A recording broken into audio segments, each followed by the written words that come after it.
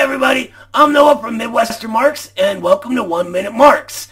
I hope you got a minute because I want to talk about another concept from Marxism today that we see a ton of misconceptions about. So let's talk about class. There are two big misconceptions about class, and it can work sort of in layers. When you start learning about society and socialism and all that, you realize pretty quickly that the big misconception isn't nearly enough to understand things, and then you go on to the next. Unfortunately, that next level still isn't enough, but a lot of us can get tripped up on it, especially when we're just beginning our Marxist education. So what are these misconceptions? The first one, the big one, is common all over capitalist society. Basically, the class is defined by how much money an individual makes. If you make a whole bunch of money, you're upper class, right? Then if you make slightly less, you're upper middle class. Then down the line with middle class, lower middle class, etc. They use working class too sometimes, but the whole thing is out of whack by that point, and adding that just doesn't really fit. Also, as a general rule, concepts within Marxism aren't describing individuals. Instead, they describe general phenomenon within society, and class is no different. Usually, we hear this particular misconception in the mainstream media. Old cable news shows, for example, define class by income level all the time.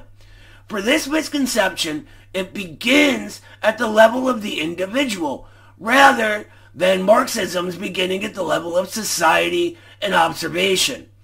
Once we begin looking into Marxism, we see pretty quickly that this isn't how we really address the issue, or any issue. As we learn, we begin to understand that class has something to do with production and where people are in relation to it. We begin to try to use a more collective premise as well. This is closer, but it's very important to remember that class isn't defined only by ownership. And that's the second big misconception. It's a mistake of what we call vulgar materialism, or empiricism. It also takes the individual as its premise on a deeper level, but that's a little too much for this video. We can get into that another time. Like everything in Marxism, class is a material phenomenon within society that contains relationships. This one is based on what we call the relations of production, which Marxism teaches us is the primary factor in how society itself is reproduced, how our way of life is created and sustained. When capitalism began to arise in the old feudal era, or in the colonial era in the American context, to quote Marx himself, it turned all that is solid into air, throwing all of the old relations of production, which creates the way of life for the masses, into disarray, right?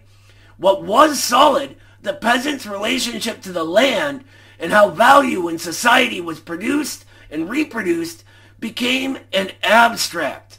The peasant was proletarianized, and all of the things that were concrete in society, that were stable, became abstract to him, because he was no longer attached to the land in such an intimate way, and no longer possessed much but the means to do work anymore. He sold this to those of another class, the bourgeoisie, who owned the means with which to turn that labor into capital, in order to create more wealth, to turn that labor into capital, to create more wealth, to turn that... You get the picture, right? Anyway, each part of this is a class. It is one part of the contradiction that opposes the other. These relations to production and to the opposing classes begin to form communities, and the historical, concrete experience of these communities give the class its form and reality, which changes and moves over time, following how production is carried out, which in turn reproduces society, its way of life. It is these relations that we refer to when we speak of class in Marxism. These relations happen before we even get jobs, before we do anything, really. even before we think. They are what shape and create us, and they create how we think, how we see things. They create what we often refer to as social consciousness. From there, it takes a lot of work to become class conscious. Learning Marxism, this teaches us what class is, and takes us from being a class of itself to having the ability to organize and become a class for itself. And that wraps it up. That's it. Let me know in the comments if you have any questions. I know this goes a lot deeper than we're taught at first. As always, thank you so much for watching. See you next time.